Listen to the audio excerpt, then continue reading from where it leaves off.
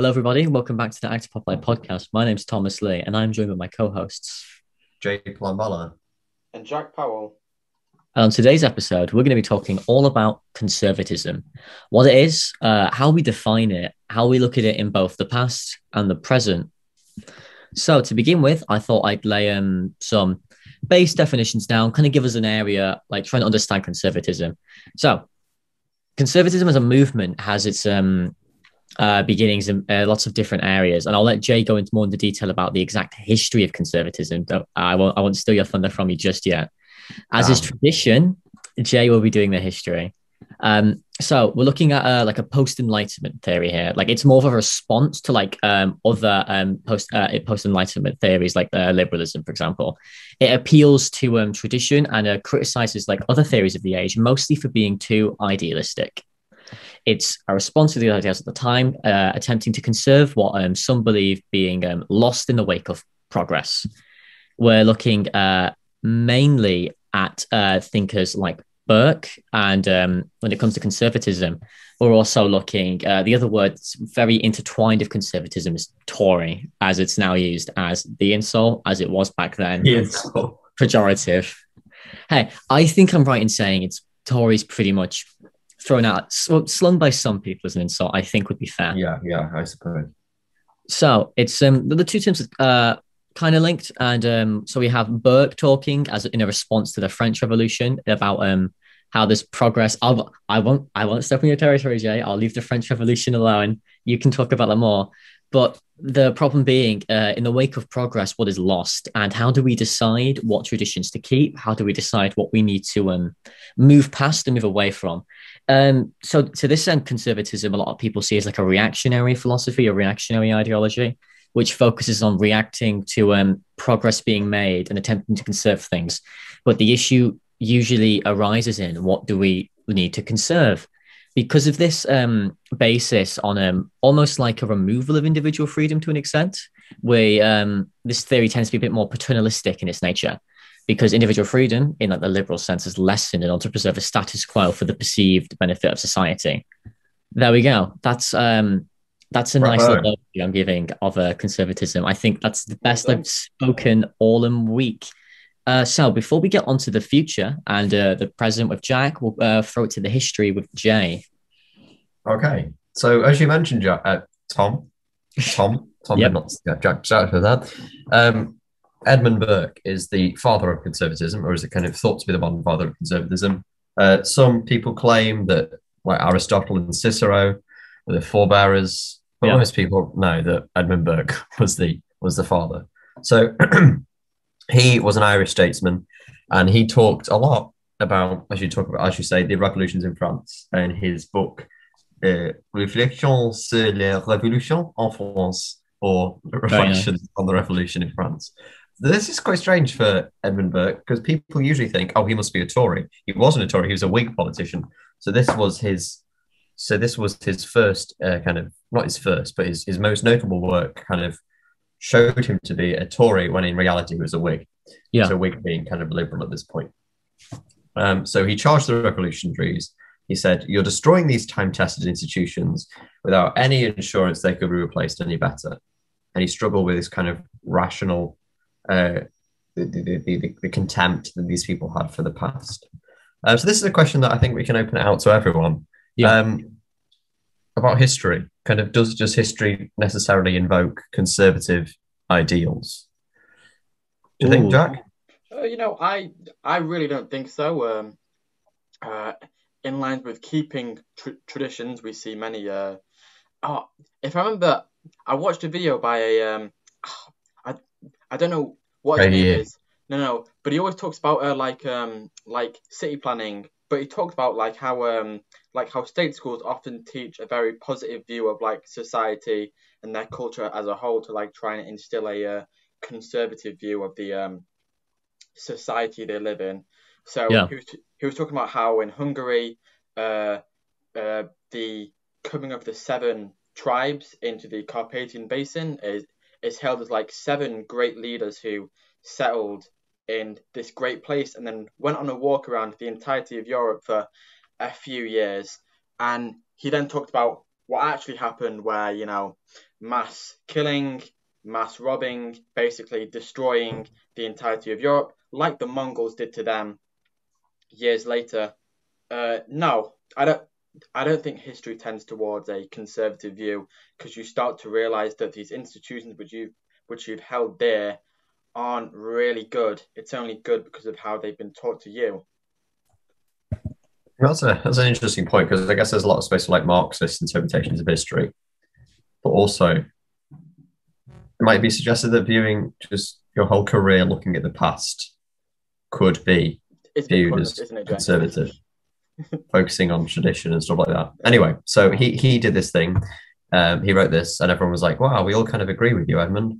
And so yeah, he had these ideas, and then later on we have Maistre, who's a French statesman, and he also had these disagreements about the French Revolution. So he believed in traditional authority, whilst Burke believed in constitutionalism. So whilst Burke believed that there should be a parliamentary authority, Maistre believed there should be a kind of a full authority of either the church or state. And then we have British conservatism. The names that we start to associate, kind of Disraeli and Churchill later on. Mm-hmm. So during the 17th and 18th century, there was the Tory party. So it was originally called the Tory party. That's why it was originally called the Tory party. And it represented like the gentry, the established merchant classes, and the clergy. Then later on, around 1874, it started to finally kind of call themselves the Conservative Party. The great power. And then we had Benjamin Disraeli, who's this really famous politician now, kind of a big statue up in Parliament Square. And he nurtured the party's support by basically extending the franchise of votes to the working classes, right? And this is where we have the working classes started now, and we see the working classes now voting for the Tory party. And this is what feels quite alien to a lot of people, like, well, why? What motivates these people who are kind of living? A lot of them are living in kind of unspeakable poverty. Why would they vote for this party whose kind of main incentive is to, what supposed main incentive anyway, is to make the rich richer? So anyway, later on, he creates this idea of Tory democracy, and then we have Sir Arthur Balfour, who led the Conservative Party in the early start of the 20th century. And the main points here are kind of imperialism, keeping the empire intact, high tariffs, and then during this time we had the gradual erosion of the working class vote as the Labour Party came in and as the Liberal Party gained more steam. And then we have the First World War. Wow, what a war. The four great imperial dynasties of Europe, Russia, Austria-Hungary, Germany, and the Ottoman Empire, start to crumble and fall. The last major powers, kind of landed democracy, established church, are disappearing. Conservative Party, and then we have, what do Conservative parties come after in this post-war period in the 1920s and 30s? Well, they become the stand bearers for this frustrated nationalism that's occupying the entirety of Europe. And nowhere else does this nationalism take more steed than in the darkest crevice of 1930s Germany, with a totalitarian regime spreading across Europe, destroying some conservative parties but co-opting others. Then, when they are defeated by the Conservative Party of Winston Churchill in 1945, although strength of conservative parties does decrease, particularly in Eastern Europe, now we have the kind of Soviet powers spreading out and controlling Eastern Europe. Conservatism gets more steam, and then the more people think, socialism, it has an apparent inability to kind of rebuild itself, rebuild economies, and this new libertarian conservatism takes place, and we're shunning the old aristocratic associations with conservatism, and we're raising living standards, Jack. We're raising living standards through the market economy and the provision of wide array of social service by the state. Okay, and finally, in this grand tour, this tour de force of conservatism, we end with Margaret Thatcher and her wave of Thatcherism that spread across the world with Reagan later on. Okay, the 3 decades 3 decades of this era of liberal conservatism came to an end with the neoliberal thought of Margaret Thatcher. Those to our listeners who don't know much about neoliberalism, we've talked about it in our liberalism podcast, so I'll encourage you to go and watch that. But if you don't know, it's basically this idea of laissez-faire, stepping back and letting it work, and these old ideas of Adam Smith coming back. Okay, it wasn't just this. It wasn't just laissez-faire economy. She had a strident anti-communism to her, and she declared there is no such thing as a society. Now, by a society, she meant that society was nothing more than a collection of individuals. We see this is much more in common with the view of Burke way back when. And then we have the later Tory parties of David Cameron and Theresa May, and now Boris Johnson, that are perhaps less extreme, and particularly Boris Johnson perhaps work more of a populist appeal, which could be argued to be kind of a downfall of conservatism. I hope you've enjoyed my histrionic and melodramatic tour of conservatism. I thought it got particularly exciting during the 1930s. I kind of took that into my stride. Particularly exciting, Jay. Do you mind going into that a bit further? I feel like this is like a build-up to a joke where you call the current prime minister, or draw likenesses between the current prime minister and say the word they call them. How many years ago? 110? No, 70 years Jack, ago. you okay? You're having a stroke. Yeah.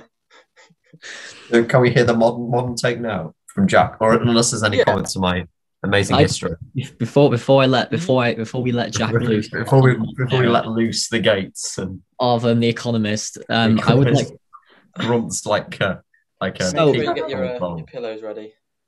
So we're looking at Burke talking about these liberal, like if we go back towards the beginning, we're looking at Burke talking about these liberal ideas as like idealism, and like he says you can. You've seen that French Revolution. You've got like this, power to the people, this uprising, and then what does it lead to? Well, we got, another like 4 republics later, and France was like, in this constant state of turmoil after the first revolution. I think it'd be fair to say, and then Napoleon sweeps in, so on and so forth. So from that, actually, here's a question: the French Revolution, was it a demonstrable failure or a success in igniting this class consciousness within the people? And did it do more for liberalism or conservatism? I think it's important to view the French Revolution as not like one set thing. It was more of a process. Yeah. So we had like a number of set. I'm trying to think. I did a lot of reading on the French Revolution before the first lockdown, and then it just disappeared. So it started. There's a number of reasons why it started. This isn't a history lesson, but I'll try and talk over them quickly. So there was the 7 Years' War, which kind of crippled it. There was the failure in harvest, and there was also the whole issue with the set parties in France, and it failed. The first, it's tricky. I can't talk about it quickly because it's a really tricky bit of history. As I say, it's a kind of a process with these set revolutions, and then you talk about the kind of the sweeping in of Napoleon and the wars that followed that. But what was your question again? If we look at the French Revolution here as in Burke's eyes as showing failings of these new post-Enlightenment philosophies, and we look at it also how it ignited this idea of conservatism, do you think the French Revolution did more for liberalism or conservatism as a movement? What do you think it bolstered? Yeah, because as you say, it is a reaction to the nationalist, and the rationalist nature of liberalism. I don't know, Jack. Yeah, well, if we're looking at the French Revolution and whether it was good or not, whilst I can't speak too much of the politics of it, but from a purely utilitarian point of view, there were many.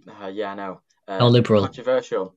There were many points where it went wrong. One being that there was no centralized government to really build the infrastructure that was made available by the Industrial Revolution. Of course, the French Revolution was in around the same period as the Industrial Revolution. Am I correct in saying that, Jay?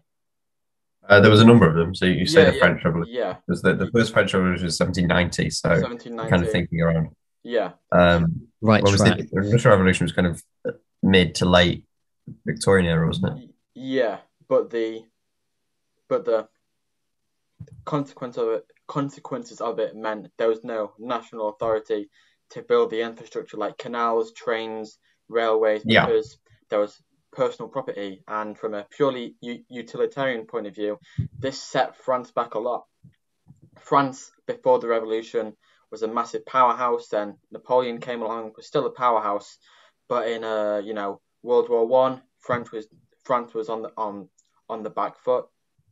World War Two, France was definitely on the back foot, practically falling I apart by disagree with it then. being a powerhouse before the French Revolution. Like, wasn't like 90% of the population was illiterate. Yeah, but there was a lot of them. There was like Hey, everyone 8%. was illiterate back then. It's the Yeah, 1700s. yeah, It was considerably worse than most European countries. yeah, but Right. France Hence was why there still was a a. revolution. If we still like as a military force, would you Feels be like more? we're talking more about history than we are I'll- All right, about yeah, conservatism. yeah. Yeah, But So, I guess it goes in. they're intertwined. so Shall we talk about the working classes for a bit before we get oh my God. before we get into from a the modern All right, Jack, give us the future. right, so I'm going to talk about a or thing not. called fiscal conservatism. Is it conservatism or conservatisvism?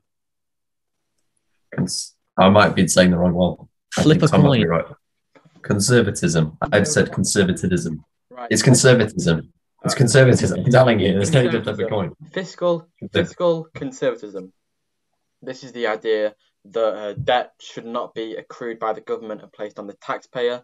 I think Edmund Burke talked about that one, hence where the name fiscal conservatism comes from.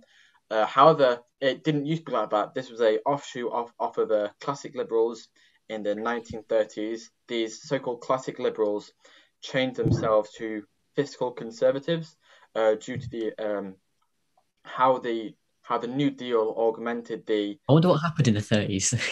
the New Deal changed the view of what a liberal was. So whilst a liberal back in the day was low taxes, less government control, a liberal past the 1930s was more like social welfare and stuff like that. So these classic liberals split off to become fiscal conservatives.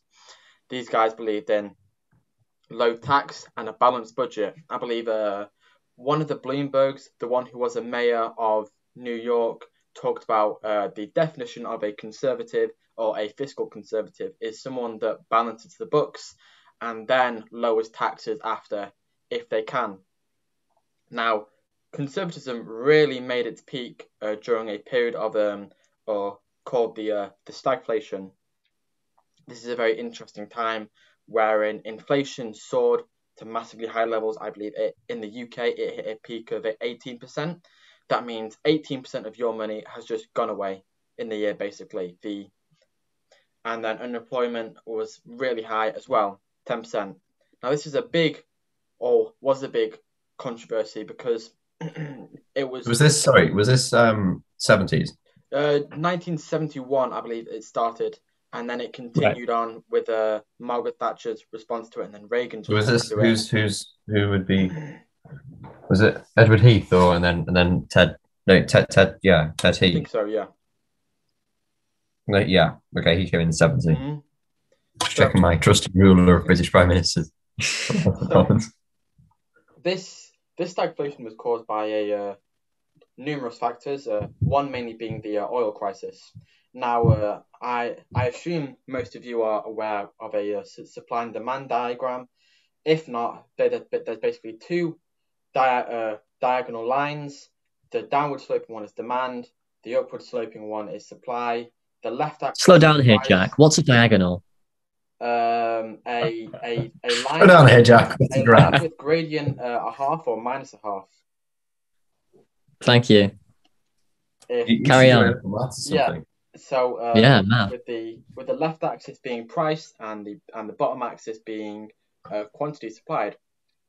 So the oil crisis restricted the supply of petroleum, which is a very widely used good or thing used in the production of stuff. So supply was effectively decreased. That raised prices.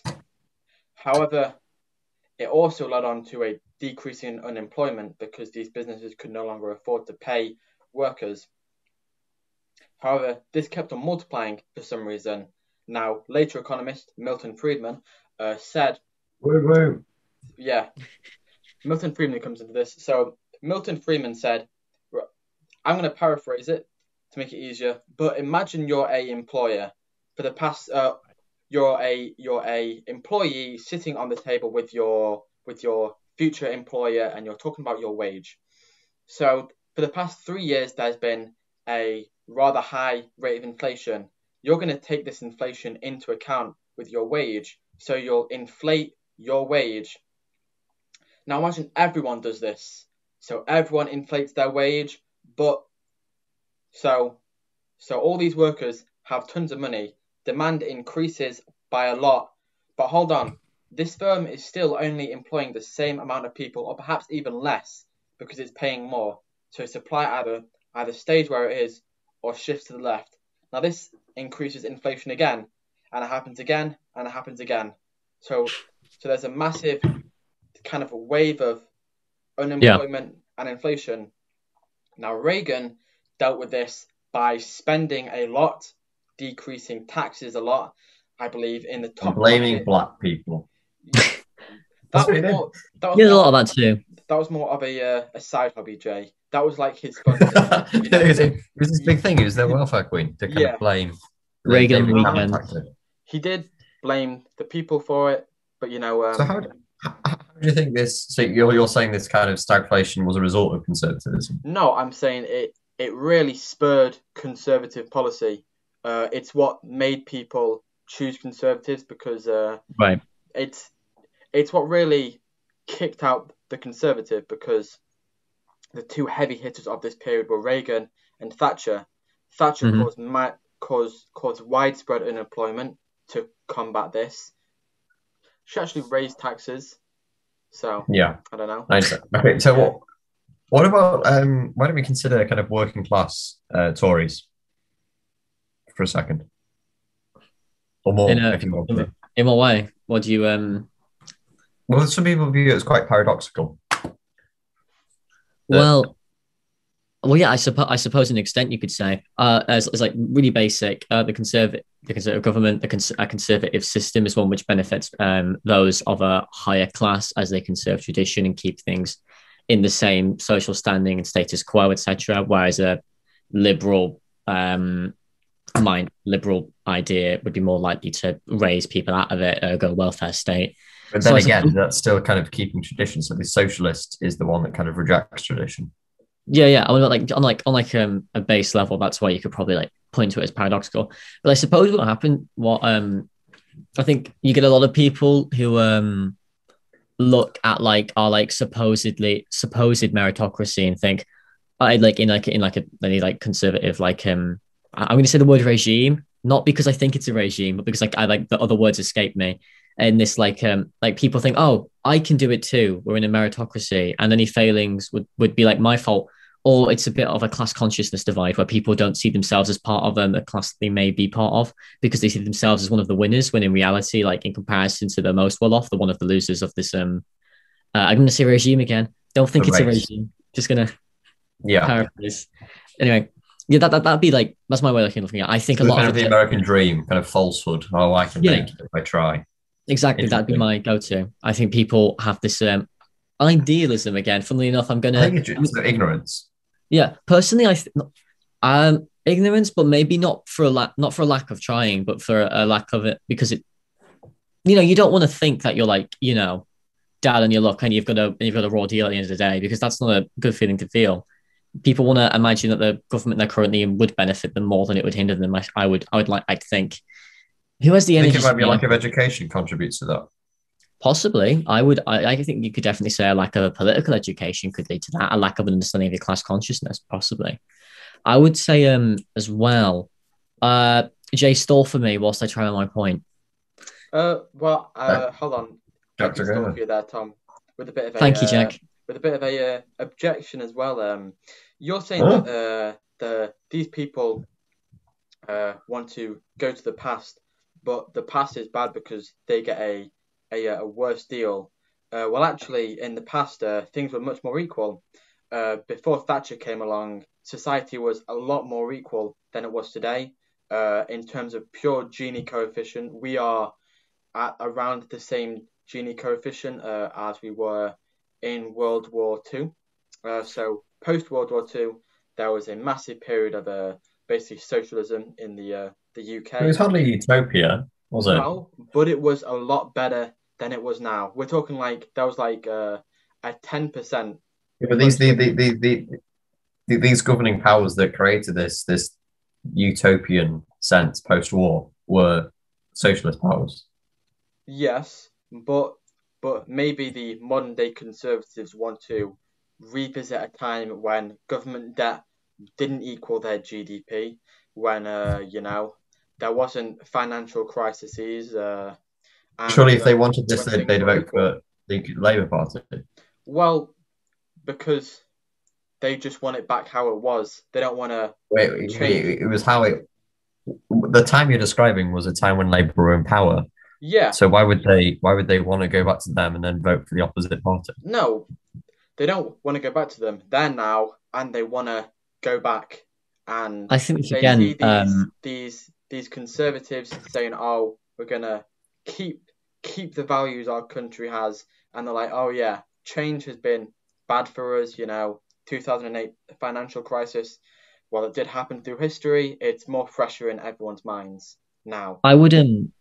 I personally accuse said conservatives themselves of being the idealistic ones in comparison to the quote unquote liberals who have this idealistic quote unquote utopian view, because it tends to be in the case of someone like Reagan. What Reagan invoked was, please correct me if I'm mistaken, was like an ideal time of the 50s, right?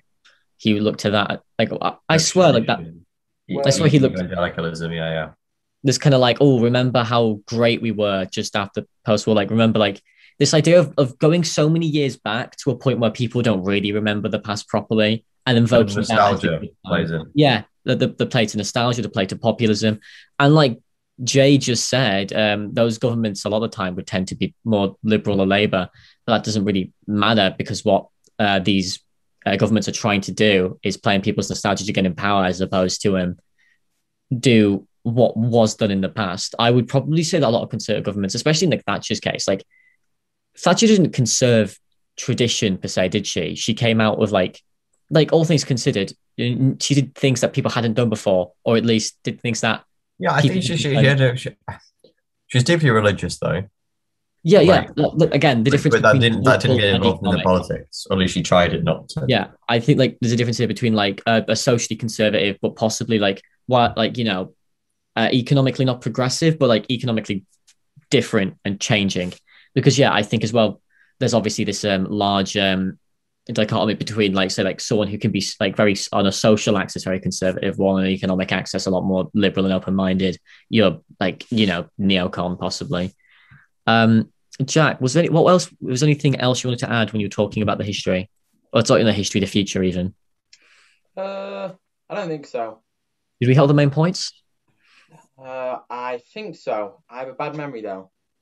So you mainly talked about stagflation in the 70s, not much about the future. Yeah, that's because the future is just what it is. Boris Johnson is barely a conservative. He's just a populist mouthpiece.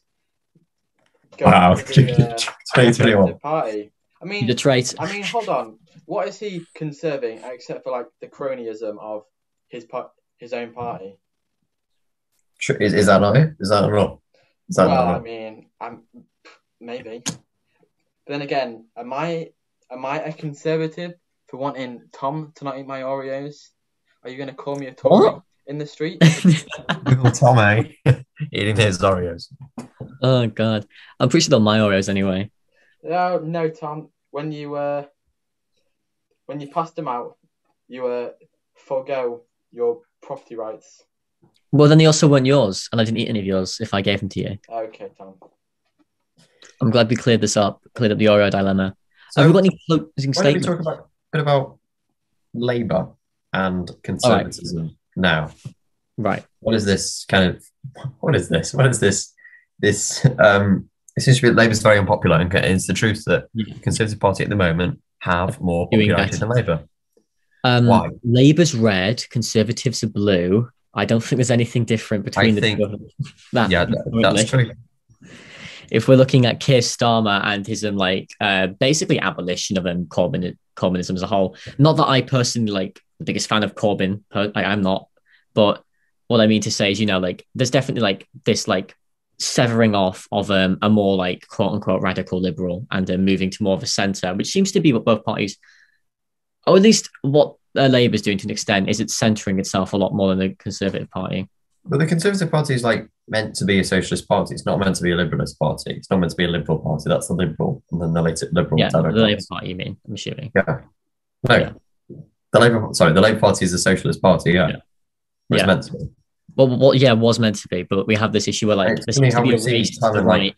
Yeah, it's funny how we see Clement Attlee use the word socialist when he's in office, and no one really objects. And now you said this politician's socialist. Is oh my god, he's socialist. We can't have a socialist running our country. Oh my god. I mean that's the Red Scare for you, isn't it? That's the use of that word as this scary thing in the past, and people associate with Stalinism. In the 40s, it was fine. He used it loads. Yeah.